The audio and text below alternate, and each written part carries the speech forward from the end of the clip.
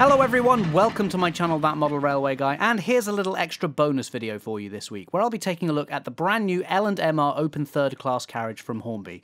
These were announced back in July to go along with their new Stephenson's Rocket train packs, and now they've finally been released, and considering that they've sold out in most places, they seem to have been really popular. So, first we'll take a close-up look at the carriage, and then later we'll get them down onto the track to see how well they run behind Rocket. So as you can see, these carriages look quite a bit different from the ones that came with Rocket, although it does look like the chassis is pretty similar, and they seem to have the same steps too, as you can see here. The livery is also a bit simpler as well. We don't have lots of intricate lining all over the carriage like the first class coaches, but they are in this lovely blue colour, which is definitely something a bit different. That said, the door handles have been picked out in gold, and the lower panels also have this nice black lining as well, which is nice and sharp and printed really well. As you can see, we have this both on the sides and the ends of the carriage too.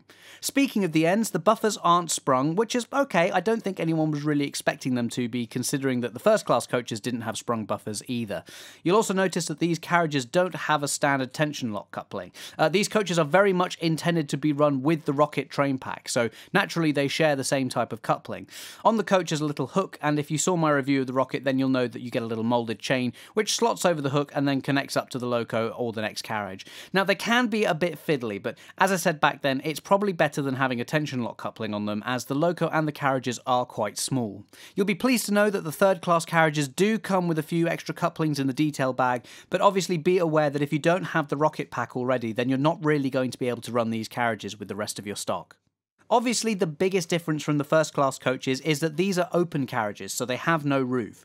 We do get a nice wood panel effect on the floor inside, so that hasn't been left blank, although there isn't really anything else in the space. It is split up into 3 compartments, but there aren't any benches or seats, as I believe passengers would have stood in these carriages originally. These are just begging to have some passengers added to them, so I imagine it won't be long before someone starts offering figures from the appropriate period specifically intended for putting in these carriages. That's assuming that someone hasn't done some already. So that's pretty much everything on these models, but now the part you've all been waiting for: how well do they run? Well, once again, I've set up my little test track loop, as I didn't think it was worth running these on my small shunting layout, and as you can see, I've got 2 of them hooked up behind Rocket here with the 3 first class carriages on the back.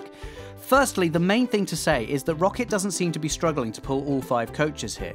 They are all very light, but considering the tiny size of the loco, I know it's something that people could be worried about. That said, I don't know what the limit would be where Rocket would really start to have problems, but certainly with 5 carriages on mostly level track, it seems to be fine. Just like the first class carriages, these open thirds are nice and free running, and they run really well. I do have to say that they feel a lot less delicate than the first class carriages overall. Maybe that's because being third class carriages, they're not as intricate, and although that's not to say that they aren't still a very finely detailed model, it's just that with the first class coaches, I'm always a bit scared of breaking something when I go to pick them up. With these, I don't feel that fear as much, which is a good thing, I suppose. Personally, I think Hornby have a real winner here. The Rocket packs they released earlier this year have been a huge success, and it's great that they've decided to follow it up with something like this to give us a bit of variation. The price for these is pretty good too. The RRP is $16.99, with a lot of retailers selling them for around the £15 mark, but to be honest, I'm surprised Hornby didn't decide to charge more given how popular both these and Rocket seem to have been. I think now more than ever, people will be waiting to see if Hornby come out with another loco from the same era to expand this range even further, as there definitely seems to be a lot of demand out there. If Hornby can keep making quality products like this, well, I'm sure a lot of people will continue to be interested in them. And so there we go. I do hope you've enjoyed this video, and if you have, then please do subscribe, like, leave a comment, and don't forget to hit that bell icon too if you want to get notifications about new videos when they're released. Thank you so much for watching everyone, and I'll see you in the next video. Bye!